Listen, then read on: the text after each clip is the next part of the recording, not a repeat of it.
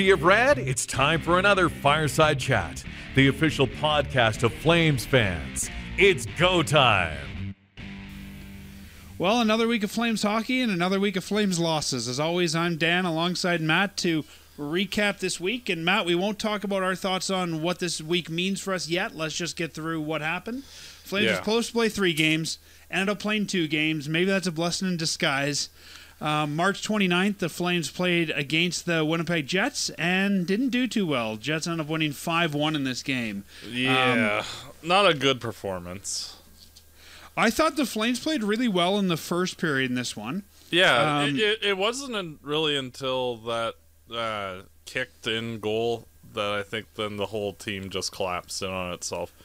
And, honestly, I have no idea what the referee was seeing there, because that was as blatant of a kicking motion as I've ever seen in the NHL or at any level, and that's usually a 1 second, oh yeah, he really did kick that, and no goal. But it is Eric Furlat, and well, yeah. You know what they say, refs are blind. Yeah. And some are just really not very good. I'm surprised, though, after all the stuff we've seen recently with sort of refs coming under scrutiny, that Furlat is still sort of unsupervised. Yeah, frankly, if one of them in the NHL, sort of like Angel Hernandez in baseball, if there was one umpire or referee to get fired, you would expect it to be those two. But, yeah, just really, really not good at their job. Something I noticed in this one is Gaudreau was setting Monahan up for a lot of really good opportunities, and Monahan didn't capitalize on them, and it makes me wonder if he's playing through an injury. He just didn't look like he could capitalize the way he usually would. Well, Monahan's basically been a 30-plus goal scorer every year of his career, basically, other than his rookie year. And to go from that to, I think, 5 goals? He should be getting about 20 this season, so he should be at about 14 or 15 right now. And it's just quite apparent that something is off with him entirely. His shots don't seem to have anything on them, and yeah. Didn't he have a wrist surgery 2 seasons ago? Yeah, I think he's had 3 or 4 wrist injuries, and I think that's what's causing the issue again. Well, and that makes me start to wonder. I mean, if we're starting to talk about, who should stay and who should go and who do we build around, if you've got a guy whose wrists aren't holding up, it makes me wonder if you can really build around Monahan as a key piece. Well, that's exactly one of the things I was wanting to discuss afterwards, is that the status of the team and, just general building perspectives after what this is. Because that's exactly one of the points I was actually going to bring up. All right, well, let's come back to that. I think the best way to sum up this Winnipeg game, and tell me if you disagree, Winnipeg's best guys were good, Calgary's best guys were not. Yeah, and even the lesser guys on the Flames didn't seem to have any jump to them either, and frankly, the goaltending was adequate and should have been... they could have been better, but still... Calgary's best guys started well, and then, as always, they faced some adversity. I'd say it was after that first Scheifele goal, the second goal, that the Flames just fell apart. Yep, and just the overall lack of intensity. The give-a-crap meter was at 0, and that's what happened. Yeah, well, this was literally a do or die game, and you get blown out 5-1, and basically after the first 10 minutes looked terrible, and there was no pushback, no resistance. Here's easy 2 points, Winnipeg. Have fun. But it was pretty. I mean, if we think about that, it was a typical Calgary Flames game. Oh, for sure. There was nothing surprising about either of the games this week. Well, there should have been 3 games. That was the game on the 29th on Monday. Then the game on Wednesday at Vancouver. The Flames were supposed to play the Canucks, and that game got postponed due to what at the time I think was 1 or 2 Canucks players having COVID. we now know that there's 20 guys in that team and 3 coaches who've all been put on the COVID protocol list. So that game got canceled. So the Flames got the night off, and then they came back here on the 2nd of April to play versus the provincial rivals. This was in Edmonton, so at Edmonton. And when I say back here, I mean back in Alberta, but back in Alberta to play against Edmonton in Edmonton, and again ended up losing 3-2 in this one. Michael Stone got his first goal of the season. I think his first goal in almost a year, if I remember correctly. But yeah, this again not a great effort. Yeah, the Flames, they got up, stopped playing. Edmonton tied it. Got up again, stopped playing. Edmonton tied it. Edmonton won. Yay. I thought the teams were pretty evenly matched, even though Calgary didn't put in a great effort. Yeah. Well, how would you say? It's kind of... Edmonton is really a paper tiger. They have 2 good guys and some adequate players. Well, how many Edmonton games this season have we said we got beat by McDavid? Yeah, well, that's exactly it. Like, one guy, like if you're not containing him, and you're not getting any actual assistance from any of your own players. Like, you can pretty much expect McDavid to get 1 or 2 points every time you play him, just because that's basically his point per game average. And you're needing somebody on your team to actually show up and play hockey. And thus far this season, the Flames just haven't really been interested in doing that. So... the results kind of speak for themselves. Yeah, they really have. And I think it's, we've talked a lot about Edmonton being a one-trick pony and having one guy. And I think that this whole, McDavid beating the Flames thing really shows how well that one guy is positioned. And, they do have Nugent Hopkins, RNH, and they've got a couple guys there. But, I mean, it's really... And a friend of mine said this to me after this game. He said, it's gone from the city of champions to the city of champion. Yeah, pretty much. It's like, McDavid... It's almost like a bad law firm. It's McDavid, Nugent Hopkins, and company. Yeah. Honestly, if you put McDavid on an average team, it wouldn't even... Like, say Nashville. Honestly, they'd be the favorite for the Cup. It's... Like, Edmonton, if you take McDavid out of the situation, is basically the Buffalo Sabres. And, they have some NHL players... And that's about it. They're, Draisaitl's good, but there's just not a huge amount of depth there, and McDavid's just that good, and, he legitimately is the best player probably since Gretzky Lemieux. And I like to play a game when I watch Edmonton of see how many names I actually recognize. Yeah, pretty much. There's about 7 or 8 guys that are... would be able to play on any NHL team. And then, it slides down from there. I think the biggest issue for Calgary in this one was the goaltending. Markstrom's great beginning of the season seems to have ended right after he came back from his injury. And I think this is now 5 straight losses for Markstrom after this one. So I don't know what's wrong there. Again, do we have a goalie who's also playing through an injury? But I think we got to figure out what's wrong with Markstrom. And if he needs to sit... Let's get Rittich some more starts. Yeah, at this point, though, But why risk a long-term injury? Yeah, well, the Flames are a week away from the trade deadline, and, being perfectly honest, I think, this is the last week of Rittich as a Flame, just due to where the Flames are in the standings and everything around the team. So Louis Domingue, come on down. Well, it's one of those things. You don't really want to have Rittich get hurt either. No, that's where we're at right now. Markstrom, he's struggling, and we should put the backup in. But hey, we might be able to get a good draft pick out of that guy. We don't want him getting hurt. He needs all the bubble wrap around him right now. That's why we signed Louis Domingue, Matt. Yeah. Louis Domingue is the answer. No one ever said that in hockey before.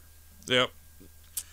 Well, when we look at this season with the 2 games played, Calgary's now played 38 games, which means they have 18 left. They're 16-9-3 at 35 points, tied with Vancouver, but we're 6th in the Scotia North Division. Montreal's at 41.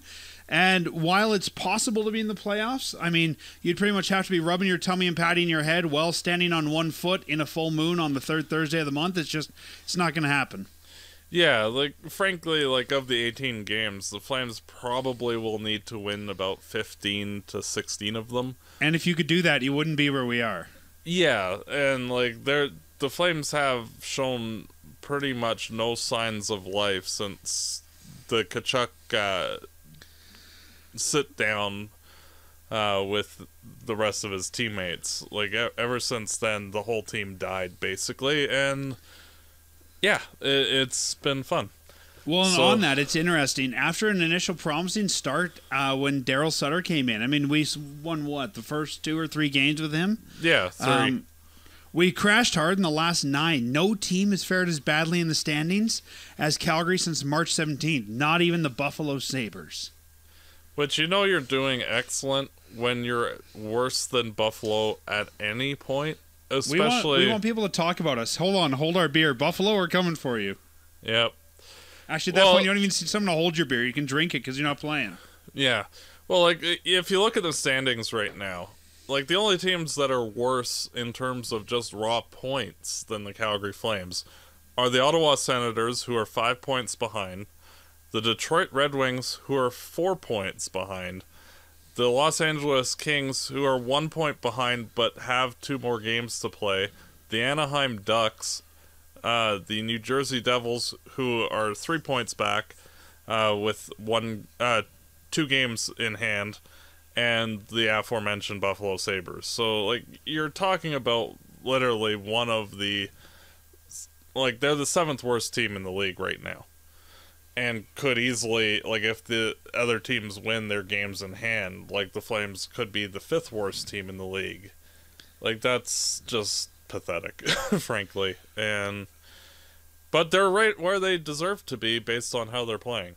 Well, that's it. If you look at them on paper, they're not where they deserve to be. But if you look at what this team's put on the ice, they're exactly where they deserve to be. And I guess, Matt, I mean, we'll do a full, deconstruction at the end of the season, but in, let's say, one statement, what do you think the issue with this team has been?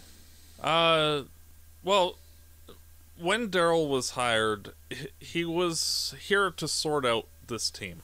And, like, if they had it in them, that inner fire to rise above and become that elite team that their talent level shows that they could be if they actually were pulling in the same direction, or to sort out, well, these guys don't have that fire in them.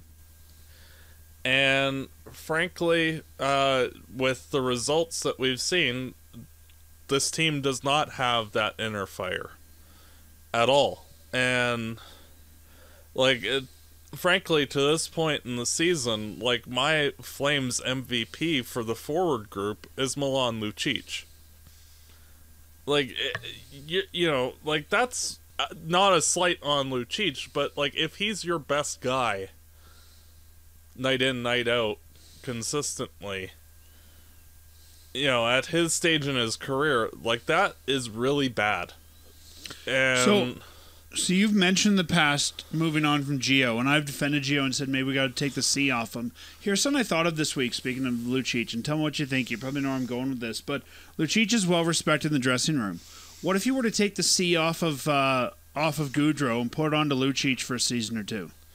Well, that frankly, that's actually what I would do, and I don't know that Matty's ready for it quite yet. Yeah, and, like, basically what I'm looking at with this team is that now that we basically have the answer of, like, exactly who this team is, like, there are a bunch of players that have skill, but they don't have it in them to actually elevate their games when it matters, and so that's fine. Now, the key thing to focus on is which of these parts will actually be a useful component to this team 3 years from now. Because we're going to have to go through a retool, and an extensive one, because there are too many players that are just, frankly, not conducive to actually winning hockey games.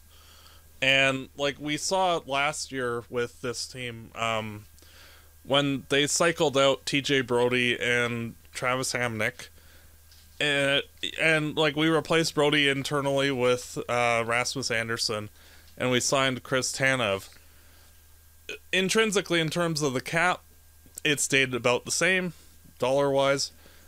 But just cycling out those two players for those two players, the Flames had a benefit just from the differentness of it.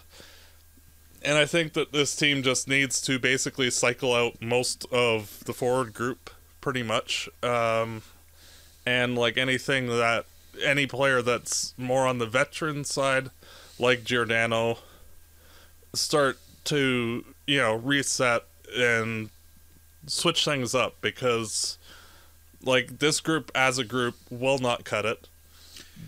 I don't think they actually have it in them to be winning players. So well, and I don't think you're going to get rid of all the veterans. You're not going to be able to. But I think you need to start asking yourselves, realistically, who is a top part going forward? And we talked about Monahan earlier. I mean, if he's got a wrist injury, I think he could still be a useful depth piece. But I think you have to ask yourself at that point, is he your 1-2 center? Or exactly. Is he, the number 3 center on the team when he's healthy? And I think that they've got to start really asking that question of who is sort of the top guy from long term. And honestly, if Sean Monahan can't shoot, you have to ask the question, what does he actually do as an NHL player? Well, that's it. And if it's that bad that he can't shoot, I think it's time to retire. And I think that, like, if his... And you're not going to get anything for him if he can't shoot. No. And, like, it's... and it might be just one of those that his cap hit being freed up in 2 years might be the net gain that you can go spend that money elsewhere. Well, like, and if he's that bad, I think you'd almost want to find a way to get a doctor, put him on LTIR, and then just wait out the cap hit. Yeah, and I think that's what might end up happening at some point. As bad as that sounds, because Monahan is not a good defensive player. His passing ability is fine, but he's not a fast player. He doesn't hit.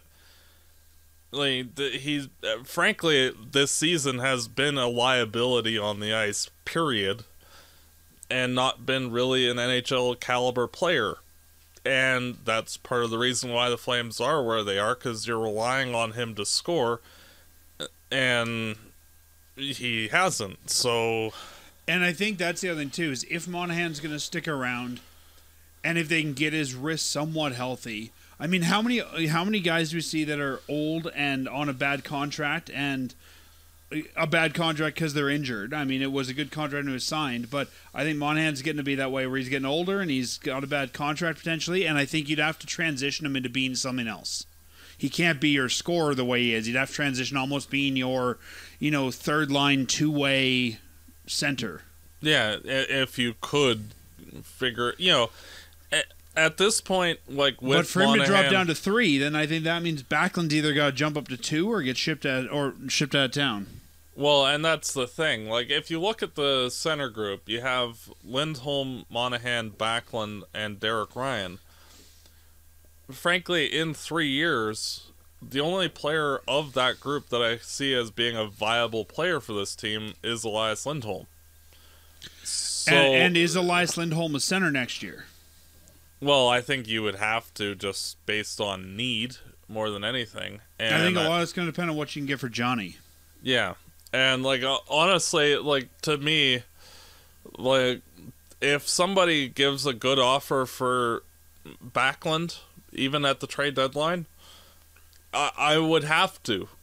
Because, it's one of those things that, Backlund is north of 30. And, yep. I love Backlund. He's one of my favorite players and has been for the longest time. But it's also not fair to him to have to go through another rebuild, which basically rebuild is what this team is going to be going through. And by the time he's 33, 34, is he going to be an effective third, fourth line guy? And like, are you starting to get that upward? Like, is Connor Zary at that point going to be pushing for his spot? And then you're paying like $5 million for a depth guy, where like right now he's a viable $5 million player. You know, and I think like the Flames do need to recoup some assets, and you know, I think Backlund's one of the more valuable ones. Well, and I think, you know, and people have asked me recently, friends and family and some people online, when do you make the trades? And I said to them, you make the trade whenever you get the value you're looking for. And whether that's at the deadline, whether that's in the offseason, I think there's going to be a pretty quiet deadline myself, just because of the challenges of moving players back and forth over the borders and whatnot. And especially now with Edmonton getting a COVID outbreak, I could see there being hesitancy to bring guys in and out. Yeah. But I think, yeah, if you can move him, I think Backlund has served his purpose here. But at his price, if you can find a buyer, you move him. Now, you were talking about Zary. I also think that by the time Zary's a viable replacement, Backlund will be on the last year of his deal, so it won't be as bad. I mean, Zary will still be, you know, probably coming off an ELC at that point. Yeah, exactly. And, like, that's where, like, why I specified, like, the 3-year thing.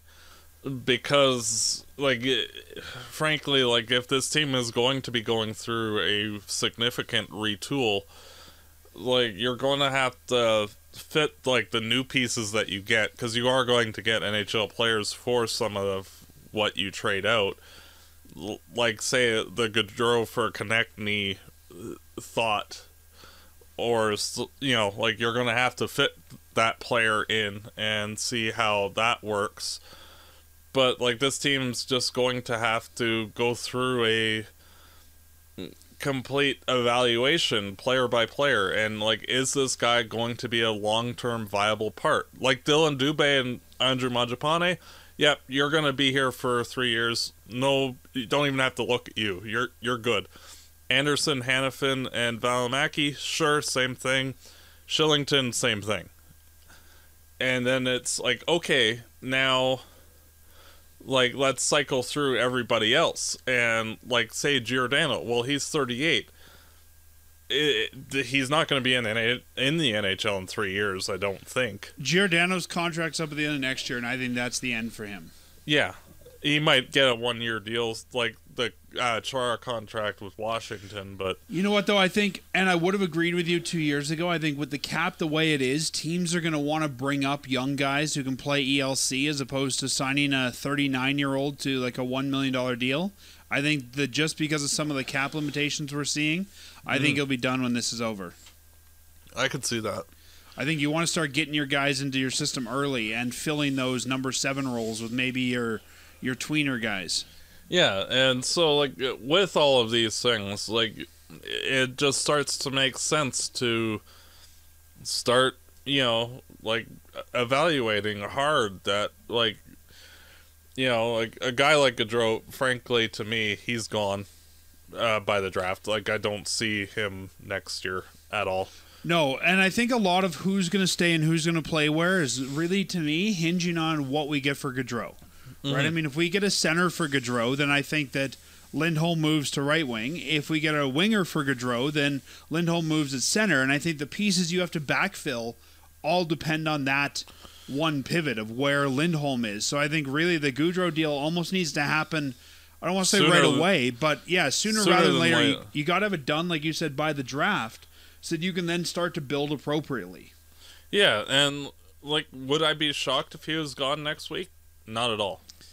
Like, honestly, like, if there are because there are teams that could use him, and, you know, as a viable piece, and he is a cheap contract for the pure offense he brings. Well, I was going to say, if you look at Gaudreau as, you know, I mean, he is in a good season a 90-point guy. I mean, he's got that potential, or he has in the past.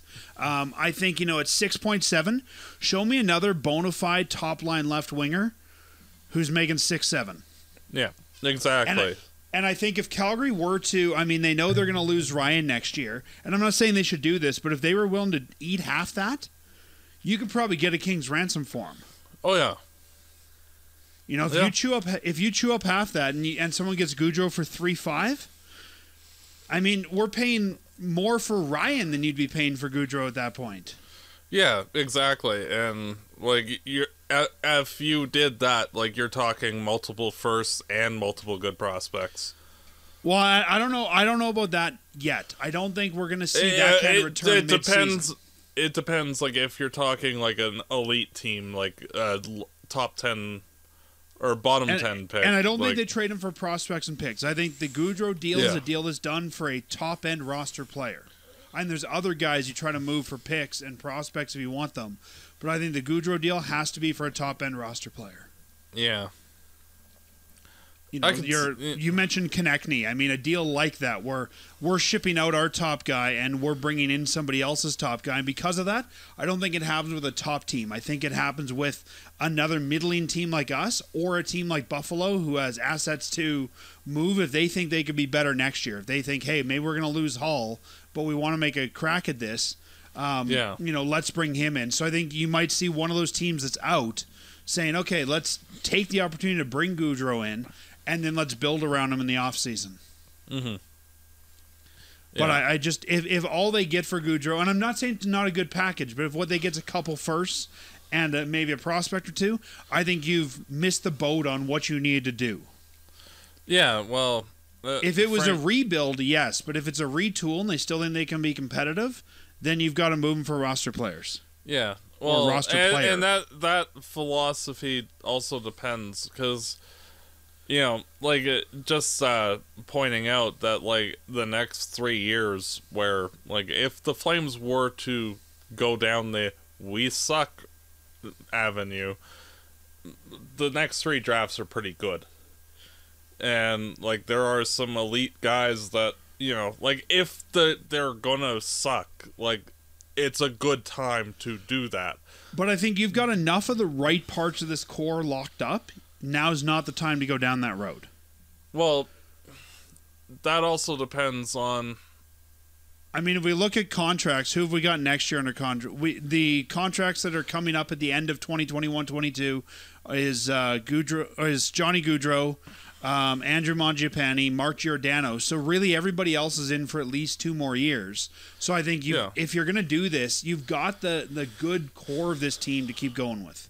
Well, and that's the problem, though, is that where is the goals going to come from? Like, frankly, this team, like, Matthew Tkachuk has disappeared after that, and to the point where I don't even know about his long-term viability as a Flame. But Matthew Tkachuk has not looked good for 1 season. I don't think we can write him off yet. I know. But wait for him to bounce back next year. It's one of those where, like, he himself might want a trade because of what happened, so that's why I'm kind of I don't know. It's a new coach, new hope. That. I can't see that. Yeah. Then you have Lindholm, who, while he's decent, he's a decent like second line player. Like he's not a first line guy, like a true like star guy by himself. Mm-hmm. And then you've got nothing. Like, you have Dubé and Mangiapane are second, third line tweeners at this point. They might elevate themselves a bit more than that, but, like, I don't see either one of them having that extra gear to be a top line player. We've also seen that Calgary can put itself into a good position of the draft late, which is another reason I wouldn't want to go out and get a bunch of high picks. Yeah, well, like, that's... It's kind of a tough spot, because, like, you realistically need to draft these high-end skill players in order to get goal scorers, and, like, at this point, I don't really see where that's going to come. Like, you know, Peltier might be you're good. You're high on Peltier, you're high on Zari. You're not generally going to have more than 2 guys a year graduate to the NHL. So let's just say next year, Peltier and Zari move to the NHL. You get a first every year. Every team gets a first. To me, keep your first and just draft well and keep that system stocked. Yeah. Well, honestly, like I Peltier might make the NHL right off the hop, but I think he might be better served by a year in the A, and I think Zari's a junior player again next year, but even if they're not there next year, give them another year and bring them in once you've figured out who's going where. Yeah, like that's part of the problem. Like, you look at the Stockton guys, like Pedersen and Phillips are probably the two best offensively skilled guys. And you try them out at the NHL level, of course, because, you know, and see what they have. And, like, guys like Ruzicka and Pospisil next year when he's healthy. Well, and there's going to be a lot of turnover. I mean, I can't see Nordstrom coming back. I can't see Levo coming back. I can't see... who else? You know, those two guys. I can't see Simone coming back. Like, I think those are three spots that if we are doing a retool, you do fill internally with some young guys. But to me, I'm not sold that it's time to go out and move for a King's Ransom of first. Like, yes, they're good drafts, but I think you've always got to balance and the future. I wasn't really meaning, like, going and getting a King's Ransom of first. It's more like, if the Flames are going to be bad, period, like, their first will be a good one, and, you know, they'll get a good player with that pick. Not, you know what though? I mean, as bad as the Flames have been over the years, they've never been bad. Like, I mean, what's the highest we've ever drafted? 4th? Yeah. So, I mean, even if they're going to be quote unquote bad, maybe I'm too optimistic. I don't think this team goes from Calgary Flames to, you know, Edmonton Oilers of the mid 2000s. I think this is going to be a team that will be just outside the playoff bubble unless they can push themselves in for the next couple of years. Well, the thing is that, like, if Monahan, his wrist does not improve, and, like, he's basically like a 10 to 15 goal guy the rest of his career, like, frankly, where do the goals come from? Like, that's the problem I have. And, like, this team, it actually is fairly good defensively, which is the strange and surprising thing. Like, they're very good at limiting the chances. It's just that they don't have any way to push back. And, like, that's where, like, the Flames might just fall to the bottom of the standings because they can't score. And they might. Like, and because, like, realistically, like, could you see, like, Dubé or Mangiapane getting 25-30 goals next year? I don't. Like, well, I can, depend on who they're paired with. And again, I need to see how this all shakes out. I don't think you pay Monahan $6 million to be a 10 goal guy or a 10-point guy. I think if he's at that level, he's LTIR'd and we use his salary for something else. Yeah. But I mean, even then, let's just assume, let's use your trade. So let's say we do Gaudreau for Konechny. So the first line now becomes Tkachuk, Lindholm, Konechny. Your second line then, if Monahan's out, I think you've got to go shopping for a second-line center. And when I look at second-line centers that might be available, older guys, but guys that you might be able to fill in for a year or two, let's say a Michael Granlund or, I'm just looking at guys kind of in their 30s here, a Nick Bonino or even a Tyler Bozak, someone you might be able to get cheap because they're older for a 1-year fill-in. So if you've got a Bozak with, say, Mangiapane and Dubé, I think you've got a somewhat viable second line. Even if you could put another guy in there, another right winger that we go out and get. Like, I don't think they're going to be Stanley Cup contenders next year, but I think you can put together a viable team that would help to develop those young players. And I don't think, you've heard me say this about Edmonton in the past, the blind leading the blind. You can't just put a bunch of young guys out there and say, great, go out and try to figure it out. No. You've got... I mean, even if, let's say that we move Sam Bennett up to the second line. So you've got Bennett, Bozak and somebody. Like, I think there's enough pieces here that we can scatter the guys that we need to bring in around the lineup and still be somewhat competitive. Yeah. I still, like, even in that, like, ideal case scenario there, like, to me, like, in a 15-seed conference, that to me screams like a 12 to 14th seed. But let's be honest. Did you expect a guy as small as Gaudreau drafted in the 4th round to be a 80-plus point guy? I mean, sometimes points come from places we don't expect them to come from. True. And I think you've got to put guys into positions true. to do that.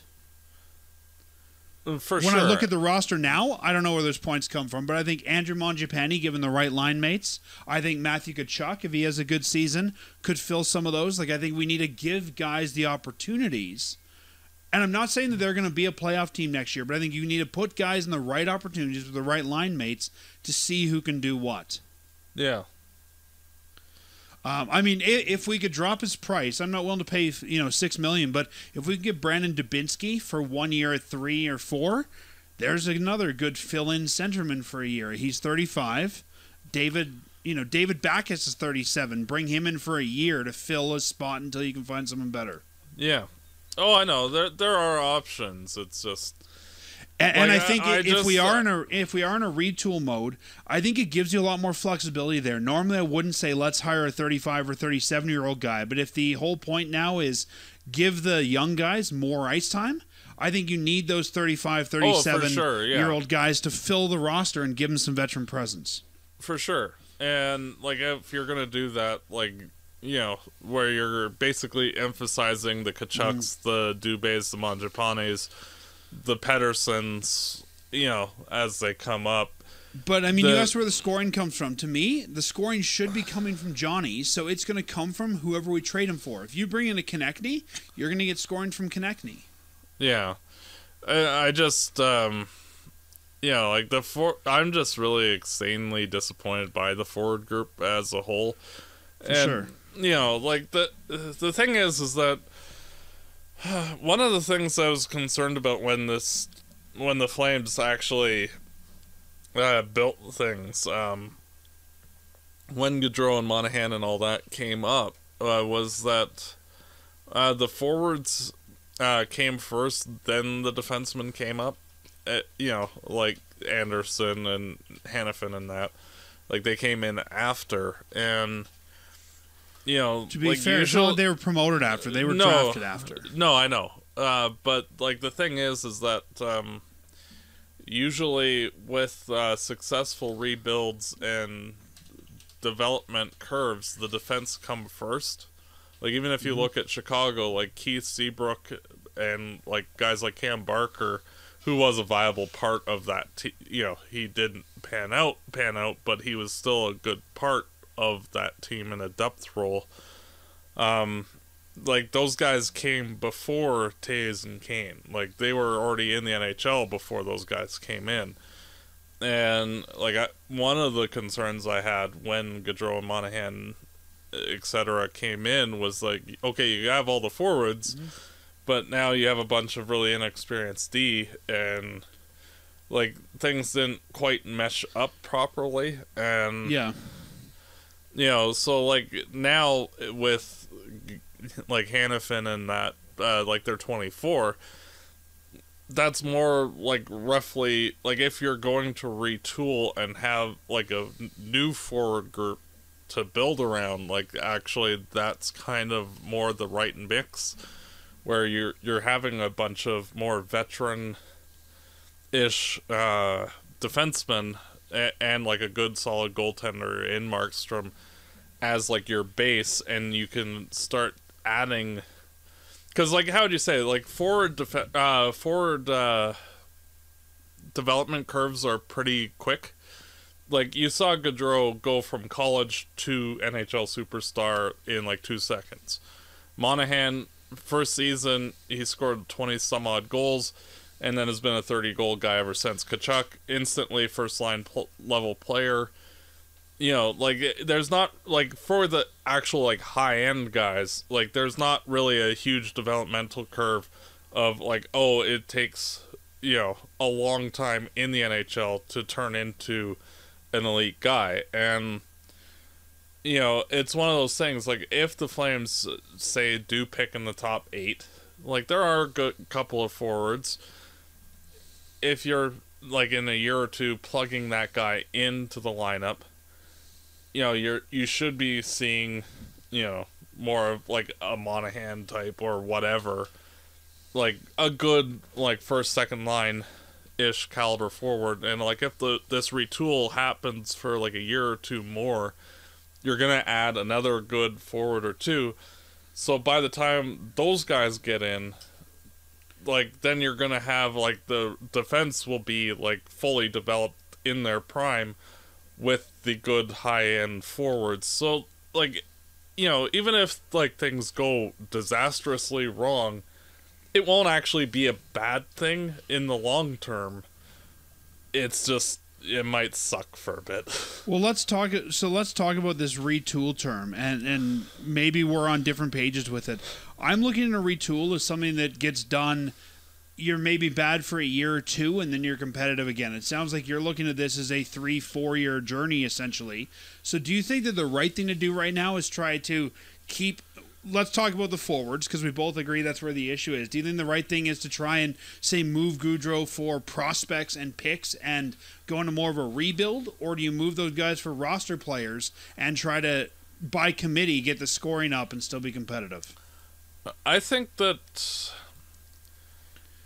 like if you look at like it's hard. Like you're the GM. Which way are you going when someone calls you about Gaudreau?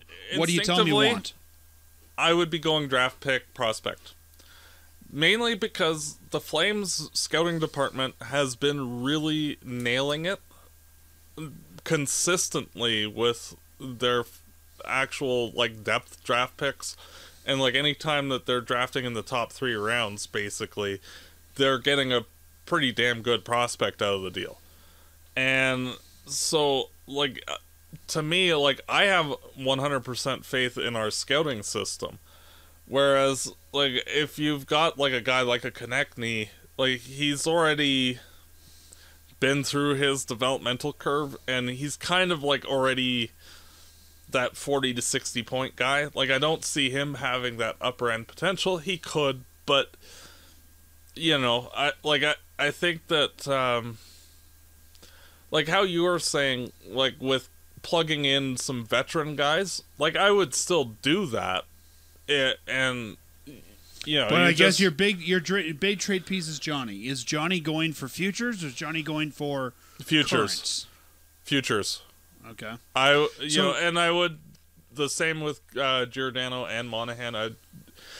Because the Flames have spent a lot of draft capital lately over the last handful of years on various parts that they've needed.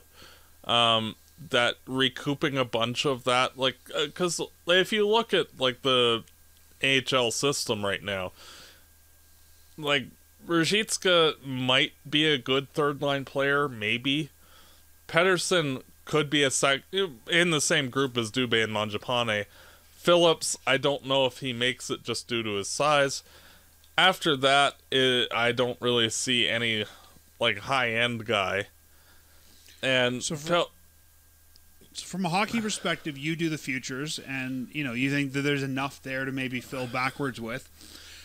Looking at this from another angle, though, if you're the ownership team, do you say to Tree Living, we're going to have butts and seats again next year, and we need to sell some tickets, and we're not selling tickets if we have no star player? Like, how much outside of hockey pressure? We're 3 years away, potentially, from a new building. Yeah. Do you need pressure to be good in the new building? Like, are there other pressures here outside of just the hockey that might affect the win-now mentality? Well, that's the thing. Like, in that particular case, like, you still would have 2 star players. Like, Lindholm and Tkachuk would be your guys that you would... But if you're not getting any scoring, are people going to pay to come see them?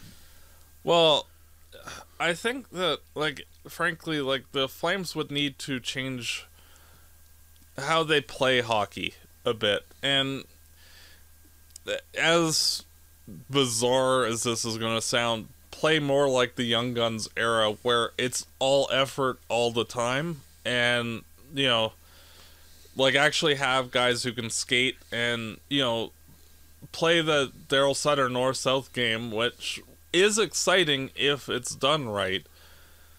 And you're having guys that are actually willing to throw body checks and all that kind of stuff, and, you know, crash bang and muck around, and like, that can be exciting hockey, and the Flames might actually play better as strange as it sounds. And this is where, when you're talking about where's the scoring going to come from, to me, I think that a Daryl Sutter team, when you look at Daryl Sutter teams, he gets stuff out of guys that no one else has ever been able to get sent out of. And True. he's made guys look good that were not good.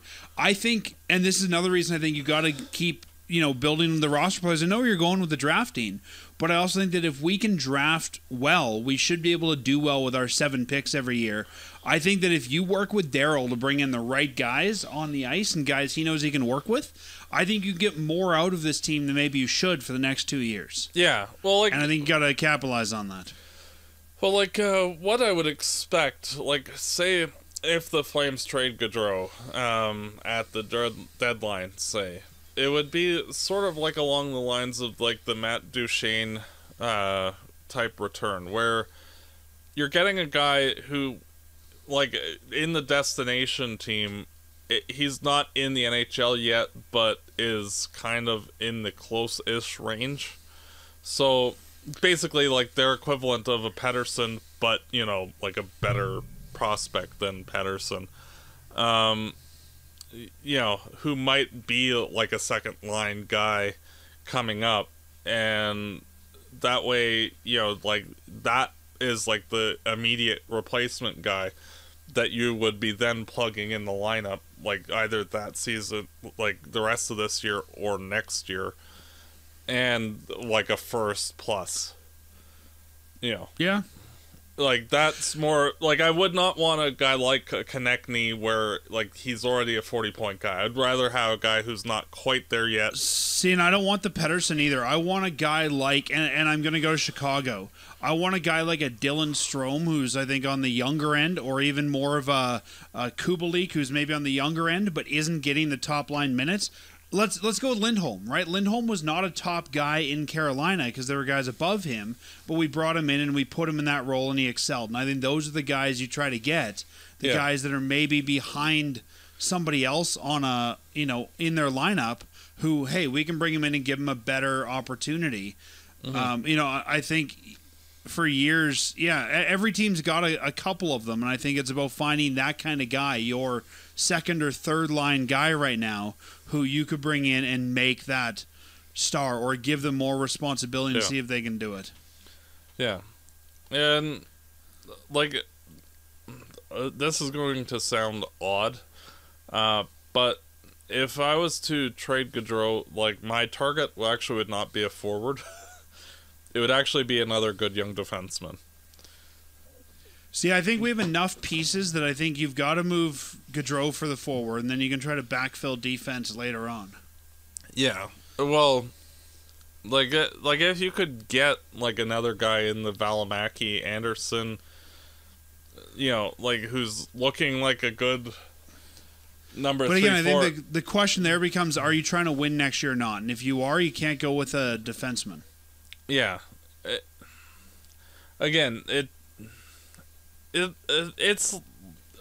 It's very hard because of the fact that the Flames really do need a fourth guy on the blue line. I'm not sold on Shillington being able to become that. And I think they've got 4 if you count. I still think that Gio's not number 1, but I think he can still be in the top 4. And I also think you could backfill that 4 from free agency if you had to. Yeah, I'm not even meaning I'm meaning for the defense group of the future more so than But when you need that guy though, could we draft that guy without giving up an asset and develop him through the system? Well, you need him next year. Well, if I'm going with the 3-year timeline. Mm-hmm. Even if you draft it, unless you draft it first overall, because the guy that's going first is a defenseman, Powers, I think. So then obviously that would be your guy, but otherwise, I think that you would have to acquire that guy via trade, just because, and it doesn't need to be a top guy, just a guy who could develop into a serviceable 3-4 would be adequate. I think even if you draft that guy this year, next year, and Anderson was not a first-round pick, right? I think even if you draft that guy and it takes you a year of finding a plugger, you could buy that like, development time. Yeah, like it's not like an urgent need. It's just like the Flames do need to start cycling more and more and more and more, and like that's why, like, Matt, defensemen usually take a little longer to develop. That's why I would try to emphasize getting a decent defensive prospect back in any of these trades. Like, it doesn't need to be the Gaudreau trade. It just needs to be like a good defensive prospect coming back in some capacity. So I think maybe you split the difference there and you take let's call them a middle six roster player and either pick or prospect. Be that a first, as you've mentioned, be that a defensive prospect. A team that I think could work there, even knowing where Gaudreau, wants to be. What if you were to go with the Islanders? You take Josh Bailey back, who's 31, but he's your mid-tier roster player, and then you take either a pick or a prospect from them. That could be doable. I think Eberle and Bailey are both their right wingers. Both guys are on not bad contracts. They're not going to be your star of the future, but they're your piece to fill in while you're developing those guys who can still contribute. And that's not the star of the trade. You getting the roster player you need in either Eberle or Bailey. I'd take either one of them. And then the star of the deal becomes that pick or prospect. Yeah. And I could, something along those lines. Right, that could be how you split the difference. Yeah.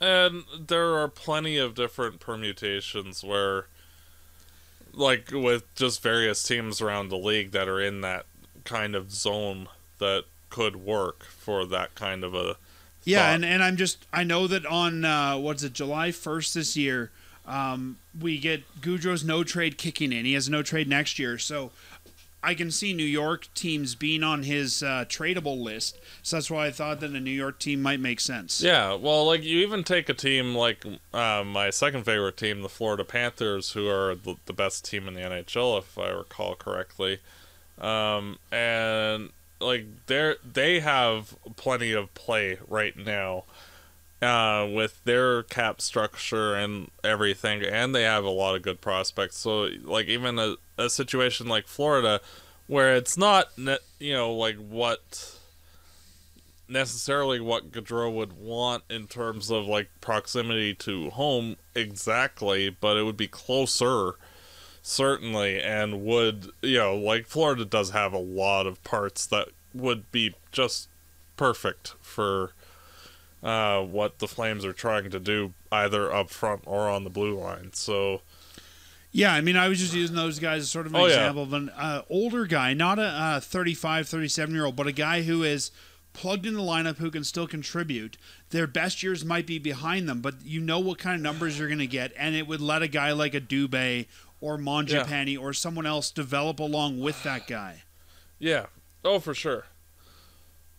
And that might be, if we're trying to get, if we're not sure the way we want to go, maybe that's the best way to do it, is split the difference, get a middle six forward from another team, and a young piece to go along with it. Yeah, I could see that.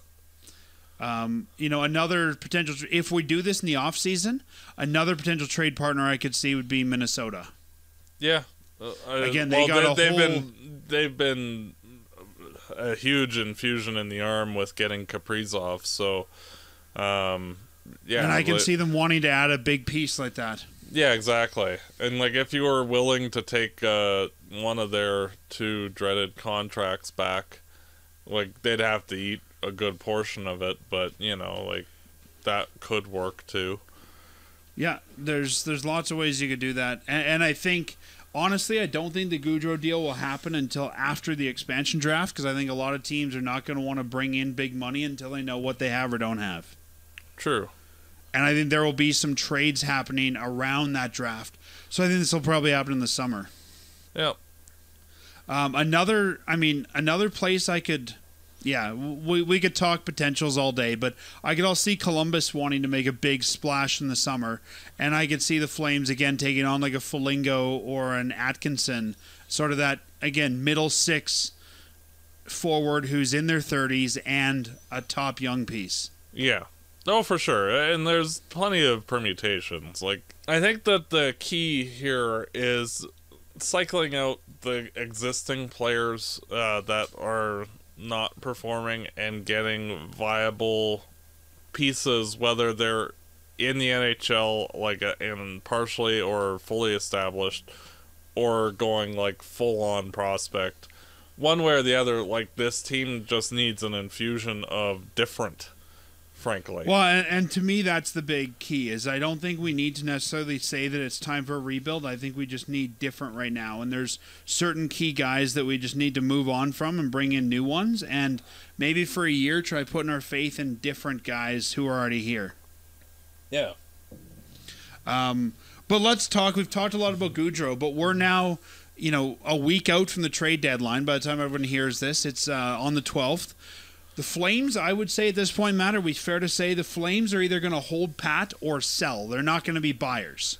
Yeah, well, frankly, I think that any UFA to be that you can get any asset for will be gone. And let's look at that list. The list of UFAs the Flames have: David Rittich, Dominique Simon, Nikita Nesterov, Michael Stone, Joachim Nordstrom, Josh Levo, and Derek Ryan. To me, there's two guys in there that hold value: David Rittich and Derek Ryan. Nobody's given you, unless someone's trying to fill in like we did with Gustafsson and that sort of thing in the past, someone just needs a forward. Simone, Levo, Nordstrom, maybe. But you're not going to make that deal over the border. No one's going to want to wait 2 weeks for those guys. Yeah, like any of the depth players, whether it's Nesterov, Stone, Nordstrom, Levo, or Simon. Like, at best, you're going to get, like, a 7th-round pick or a AHL-level body. Well, and knowing how those often go with the deadline, it'll be some weird conditional of if they play half the playoff games and don't get COVID and their mom was born on a Tuesday, that we'll get a 7th. If not, we get nothing. Yeah, something along those lines. And, that it'll be... Like, honestly, with those, I think it would just be clearing out roster spots for, frankly, like, the young guys from Stockton to come up. But even then, with the taxi squad, I don't even think you need to do that this year. You can just taxi squad some of those guys or expose them to waivers, and if someone wants them, take them. But I think with the taxi squad, you can easily hide some of those guys away, if you will, and bring up some Stockton bodies. True. Yeah, like and you're already paying them. Even if you want to officially send them down and eat the contract, you're already paying it. Yeah, it's one of those where, like, I put it this way: the only three guys that I could see getting traded from that list would be Nesterov, Stone, and Nordstrom. Nordstrom because of his physical presence, like he is a banger. But I think everybody has one of those. No, I know, but like. I wouldn't expect to get anything really for him. It would be like a 7th, and I think that if you're waiting to get one of those guys, you're not going to want to wait a week to get them quarantined. So you're sending them to Canada, and I don't know which Canadian team wants those small pieces. Yeah, like it's one of those where you don't have 30. You don't have 30 trade partners for those guys. You've got 6 trade partners. Yeah, and it's one of those where I think. Teams might need a depth guy and, a conditional draft pick or just future considerations, or we keep them. The level of concern is 0, basically, with any of those guys. Well, let's talk about the two guys that might be worth something. Let's start with the centerman, Derek Ryan. There's been some notions I've heard in hockey media that Edmonton might be interested in Ryan.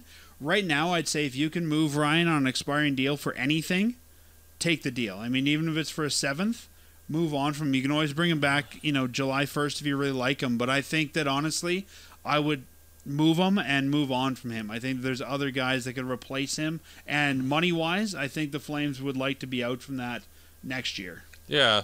I think you could get a 3rd, maybe a 4th. And I think, it would be viable. Where do you think he would go? Who can you see as being a buyer for him?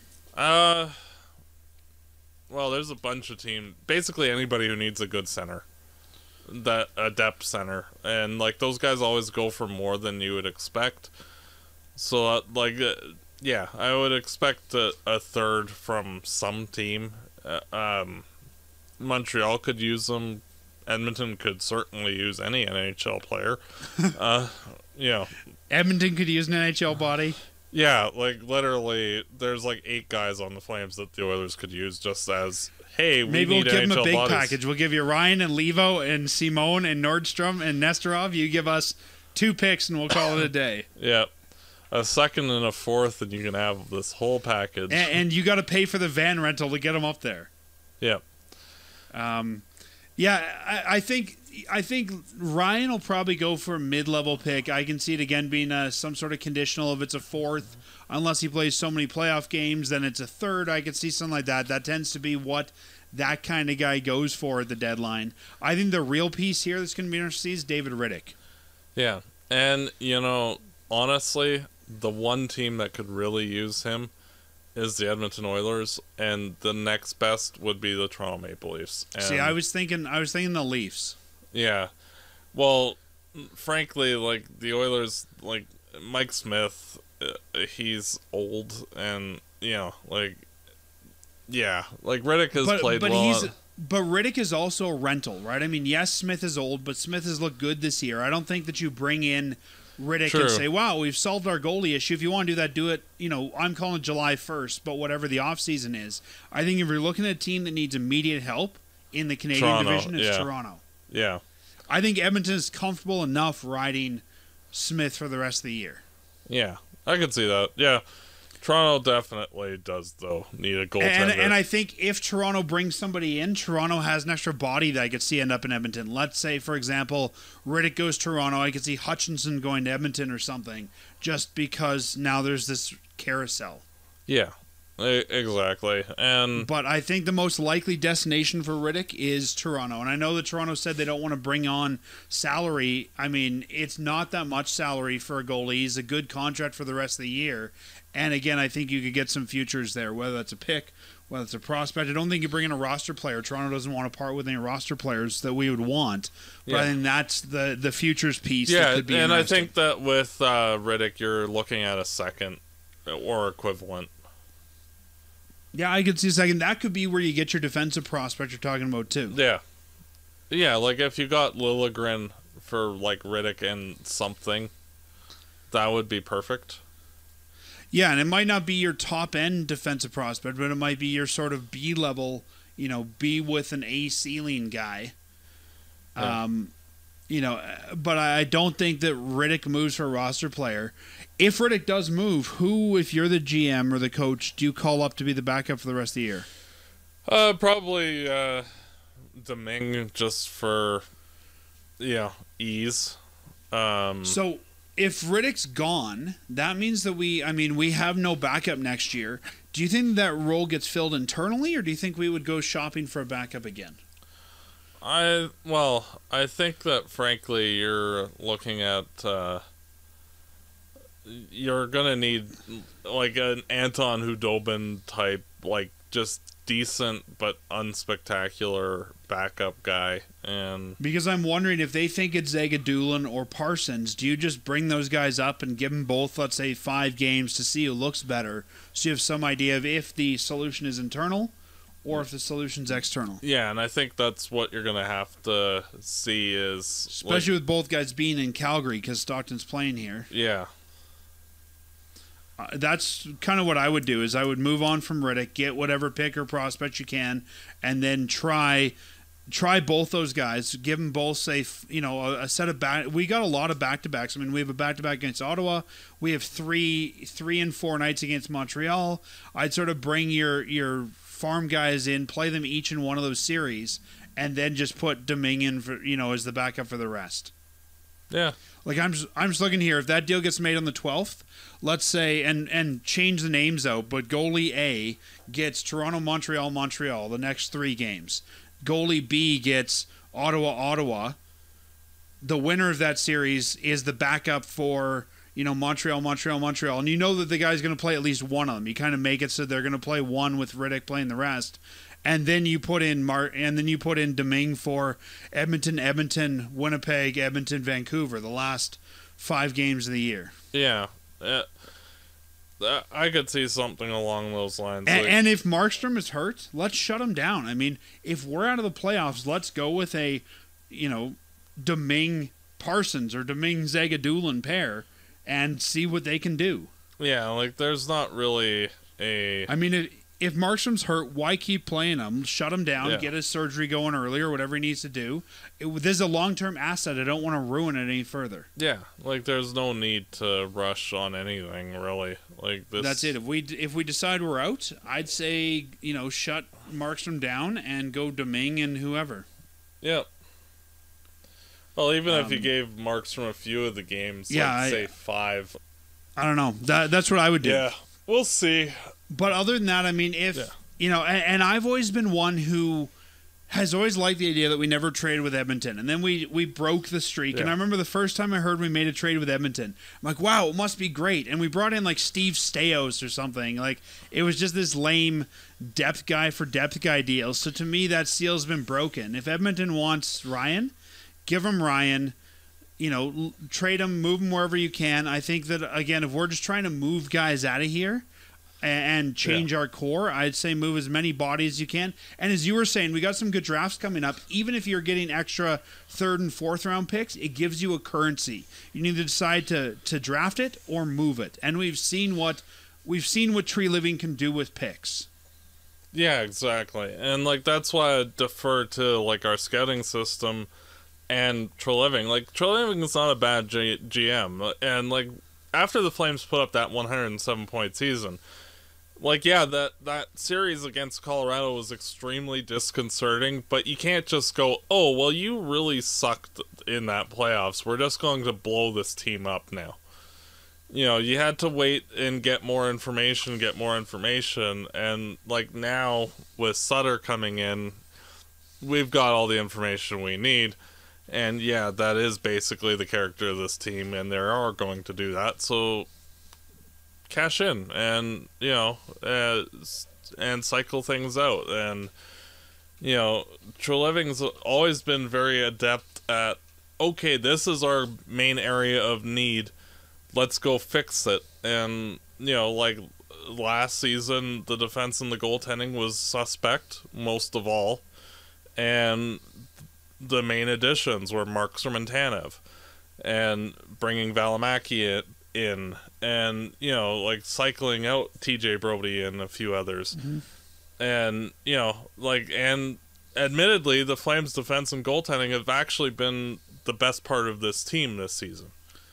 Well, it's been the forward group. Even if you can't make any moves at the deadline, just getting rid of $6 million in salary between Derek Ryan and David Riddick in the offseason is just going to give you the ability to move. Like, you have money to do what you want to do with. Yeah, exactly. And, like, that's why, like, for me, from this point forward, like, priority number 1 and priority number 2, one is trading Mark Giordano, just because of the fact that of his age more than anything, and getting as much back from that asset as possible. And then number 2 is trading Johnny Gaudreau. After that, like, if a proper trade came for Monahan or Backlund or then you do it. But no, we talked about the UFAs. There's one RFA that I think could be an even more valuable piece, and that's Sam Bennett. Sam Bennett, as we know, apparently asked for a trade earlier this year. I, again, don't want to move Bennett for the sake of moving Bennett, but I think he's got to be on that list you just gave us of guys to move out of here. I mean, yeah, I agree. And I can see Bennett moving at the deadline. Like, we talked about Derek Ryan of a team that wants a center. I think there's a lot of teams that would want a Bennett, and as a rental, plus you get his RFA rights. I think you trade for him and you qualify him immediately. I think Bennett could be the guy that gets us that second pick. Yeah. And, like, second honestly, round, I should say. Yeah, like, I could see him getting, like, a Athanasiou level or close-ish level return. Yeah, and I think you could go either way with Bennett, sort of like we were talking about earlier with Gaudreau. You could either trade him for the pick or the future of the prospect, or you could trade him for a similar roster player who needs a change of scenery elsewhere.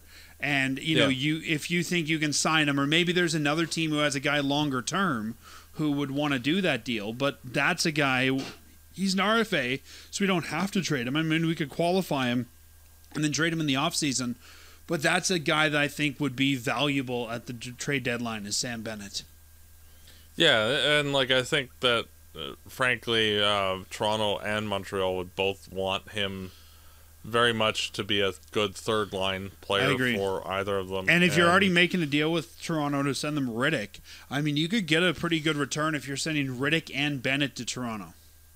Yeah, exactly. And you'd have to eat a little bit, but who cares at that point? And I don't even know if you would have to eat. I mean, they're both on expiring deals, so even if you eat... Yeah, well, I mean, like eating a expiring contract type of thing. Yeah, but we've got the money then. I mean, I'm okay taking... I don't want to take on a long-term contract, but you could take it. And I think the way you would do that, if you're going to do it, instead of eating the deal, you'd probably just eat half these guys' deals. Like, I don't think Calgary would take a guy back. I think you'd just pay half their salaries or something like that. Yeah. I mean, who's Toronto got expiring? Zach Hyman, Wayne Simmons, Galchenyuk, Spezza, and Thornton. They're all on good deals. Bogosian, and then the only other guy is Frederick Anderson, and they're not moving. So sure, I'll take any one of those if you want to give me an expiring contract. We'll take... Hyman's on a modified no trade. Simmons on no trade. So the only one they could really give us is Galchenyuk and $1 million. At that point, let's just eat $1 million. Mm-hmm. Or Bogosian. Sure, you want to give me Bogosian and $1 million? We'll take your... they're not going to be able to move any of their expiring deals out of Toronto. Yeah. The only other, I guess, bad deal, depending on how you look at it, would be... even then you're not going to do that. I was going to say Kerfoot, I think, is a little overpaid, but they're not going to want to move him. He's 26. So really, I mean, Toronto's going to have to find a way to eat it. And I think the best way to eat it is just to have Calgary absorb some of that. Yeah. Or, I mean, the other thing you could do is, depending on who you think your goalie of the future is you send Campbell back our way, and then now you have your backup for next year. Yeah. If they think Anderson's their guy and they're willing to go shopping, or think they can keep Riddick at a good contract, then maybe you send Campbell back this way and get rid of $1.6 million from him. Yeah. So I think both those guys will be traded in the division, and I think this year's deadline is going to be mostly interdivisional trades, just because I can't see anyone wanting to wait a week, or I can even see that number getting extended again with the recent outbreaks we're seeing in Canada of COVID. I can see that going back to 2 weeks. I think they're both going to be moved within Canada. Yeah. Well, I think that brings us to the end of this week, our obituary on the season. But even though the Flames are probably out of this, we've still got some hockey to talk about. We have essentially 4 games in the docket this week. I think they're only going to play 2. I think the games in the 8th and the 10th against Vancouver will be canceled. So I think, Matt, if we look at this, we're probably predicting 2 games against Toronto. Today on Sunday as we record it, and another one on Easter Monday. But let's predict all 4 just in case. And if we need to, we'll scale it back to. Last week, you and I were both optimistic. I thought we'd win 2, lose 1. You thought we'd win all 3, and we ended up losing 2 and probably would have lost all 3. Yeah. So today, as we're recording, Calgary's up 2-1 against Toronto. What's your prediction for the week? Loss. Okay, and what if we do end up playing the other 2? A win and a loss. Okay. So you're assuming that if we're playing 2, we lose them both? Yeah. And, it might be good for the Flames to have a couple days here. I mean, if you're done by Monday, that gives Tree almost a week to figure out what he wants to do and even get players in or out of here, because you're not going to need them for the rest of the week. So I can see if you are going to make a deal, make it early, get your quarantining started for the guys getting out of here. Yeah, exactly. I'm going to go with loss, win. I think that the Flames will lose tonight. I can see them winning tomorrow because Toronto's got some goaltending issues. And on a back-to-back, I think Hutchinson's going to probably end up being in. And I think that the Flames have enough offense they can figure out how to beat Hutchinson. And I mean, both teams will be tired. It's a back-to-back we usually don't see with both teams. And then I think Vancouver, if we play them, we can win the first one just because they've been sitting on the shelf for long enough. So I'm going to go loss, win, loss. I think that Vancouver will have been sitting on the shelf long enough that Calgary could beat them because of that, and then they'll lose on the 10th. So I'm gonna sandwich this week. 2 losses on the outside and 2 wins on the inside. Well, Matt, that about does it for us. We will talk next week on the 11th on the eve before trade deadline. We need to have a poem like the Christmas poem. 'Twas the night before trade deadline, and all through the locker room, all the players were anxious to find their new home. We'll come up with some rhyme for next week, but it'll be the day before trade deadline that we talk next. Yeah. Will they find a garbage bag hanging in their locker room? or will their bag no longer be there? Yeah. With hopes that what's our equipment manager's name? Like what wasn't Robert Reichel when he got traded? Literally, all of his stuff was just literally thrown in a garbage bag. Or you probably heard the great story of Craig Conroy where they just left him in Red Deer. Yeah. With hopes that a seat on the bus still will be there. Yeah. I don't know. We'll see what happens there, but we'll be doing a show just before the deadline next week. Yeah. Well, I'm assuming that we will have a lot of trade stuff to talk about. I think our business, especially if the Vancouver games get canceled, I think our business will pretty much be done by then. Yeah. All right. Well, Matt. Which I'm assuming it will be. Yeah, I think even if it's not, I think that, we play on the 10th. I think that you could even see the deal done before the 10th and bring in your backup by then. I think either way it'll probably be done, but for sure if we're not playing and we get 1, 2, 3, 4, 5, 6 days off, I think Tree's got nothing else to focus on but making moves. So we'll see what the new look Calgary Flames look like after that. Yep. All right, and and the thing is that even when the Flames had down years in the past, in 15-16, a lot of fans were like, "Oh, it's really bad," and we suck again and all that. Well, at the end of the day, you got Matthew Tkachuk out of the deal, so this season is a huge disappointment, and changes will have to be made, and significant ones, but at the draft, the Flames are going to add a really good player, and they're going to get decent guys back, and Living's a good GM, and it won't be as bad. We're not Edmonton, Buffalo, or Florida, where just the level of incompetence reigned. This team does draft well. They have a GM who actually knows what issues there are. Well, I've said this on the show before. The Gaudreau deal will not be a Jerome McGinley deal, right? You're going to get a guy that's equally as good, either now or in the future, for Johnny Gaudreau. Yeah, you're not going to get some schlub. You're not getting Agostino and Hanifin, or Hanowski was his name. You're going to get a guy who's on the roster now, or a guy who could be just as good 2, 3, 4 years down the road if you get those firsts. So I think that either way, you've got to give to get, and we've got something to give up. We're going to be okay. Yeah. We're going to look different next year, but I think we'll be okay. If we're without Bennett, if we're without Riddick, if we're without Gaudreau, we're going to look very different. We've got, 3 other forwards are probably going to expire, 1 defenseman. So we're going to have some holes to fill. We're going to look very different, but I think that the assets are there to get us what we need back, whether that's futures or now. And plus you're also going to have Darryl implementing the system right from the get-go, and the Flames are going to be playing the right way from the get-go. Well, and that's going to be part of who you bring in, right? Whether through trade or through free agency, it's who can play that system and who wants to play that system. Yeah, and realistically, these players are going to realize that, either shape up or ship out, and if you don't shape up, well, then that's fine too. And I think, honestly, that's been part of it, right? Is the threat's probably been there, but we've never actually done anything. We haven't really moved a core guy. And I think just doing that might, I don't want to say put the fear into people, but realize that we're finally serious. Yeah, and it's one of those, where, okay, you fire the coach, okay, you fire the coach, okay, you fire the coach. Now, that's Daryl's here. We can keep being lazy, and we're not going to pay for it. Someone else is going to pay for it. Yeah.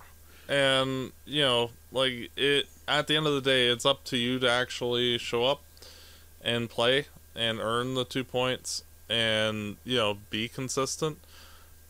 If you're going to throw games up like Winnipeg, you might as well just call up the Stockton Heat and you'll probably get a better result. Yeah, well, and I think now if they're saying, we're not getting rid of our coach, Daryl's here. These are the guys that didn't want to play. They're out.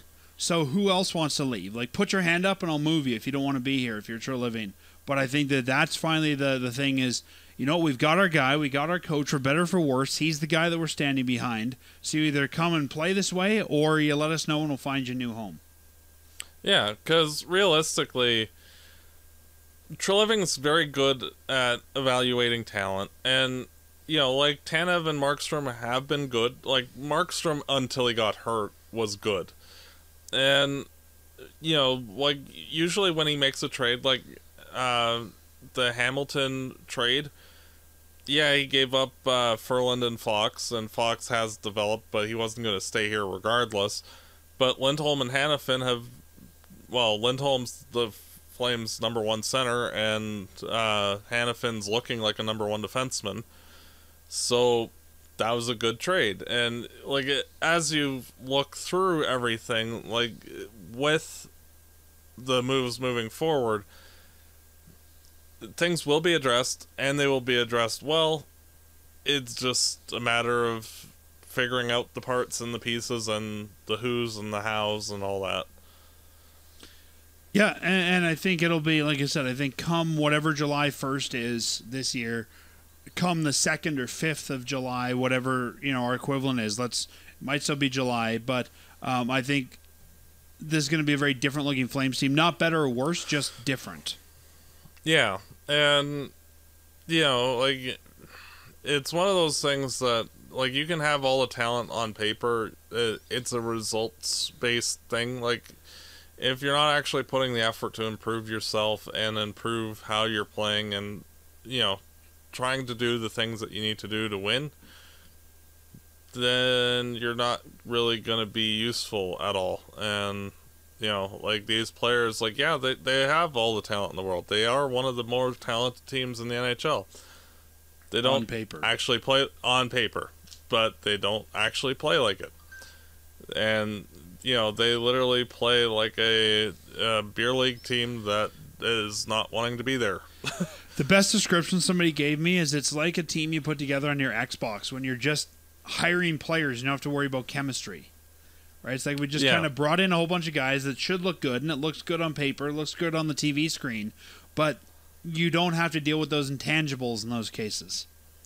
Yeah, and in this case, one of, I think, the main downfalls of this team is personalities and, just buy-ins. And, I don't, there's certain players that just have never seemed to have it in them to commit to the level of things required to be, an elite level player in terms of conditioning or otherwise. And I think everybody can figure out who I'm talking about.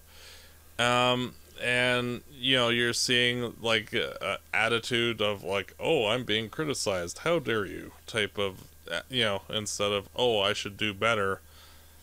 And, yeah, so I think a lot of this will get cleared out, and you can actually get players that are, Well, let's wait and see what happens the next week as we near the trade deadline, and we will we'll talk after the deadline again and see what's happened and if we're starting to see some of what you're mentioning. Yeah, and as always, like this team, it's just a march forward and responding to situations as they arise, and you can only plan for what you expect. And like if you have a guy who's a consistent 30-goal guy like Monahan, and he goes from that to like a 10-goal guy, you kind of can't expect that and plan ahead without it happening first. And and you can't expect like Tkachuk to be himself, then a player's only meeting, and then him turning invisible. It's all about how you bounce back next year, and I think right now we've just got to look ahead to next year and see what's still coming, and maybe say, this year we didn't get the results we need. How do we make sure we get them for next year?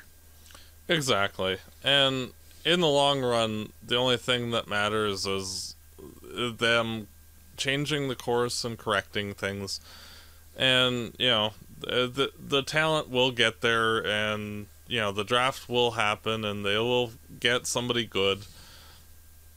I'm not concerned right now. The sky's not falling. This season might be over for us, but the sky's not falling by any stretch. No, and I fully believe in the entire organizational system. Full confidence in the GM, coaching staff, everybody. This is literally a personnel issue. That'll get dealt with. You move on. You get new people. You figure out what their needs are, and you make corresponding moves after that, and then more corresponding moves, and more and more and more as the next 12 months develop. But that's a tomorrow issue, not a today issue. Slow and steady is going to win the race on this one. Matt, why don't you take us out, and we'll see how this week unfolds. Yep, as always, go Flames go. Fireside Chat is hosted by Dan Stevenson, co-hosted by Matt DeBorg. This episode produced and edited by Peter Marino. Fireside Chat is licensed under Creative Commons license. For full license details, visit firesidechat.ca.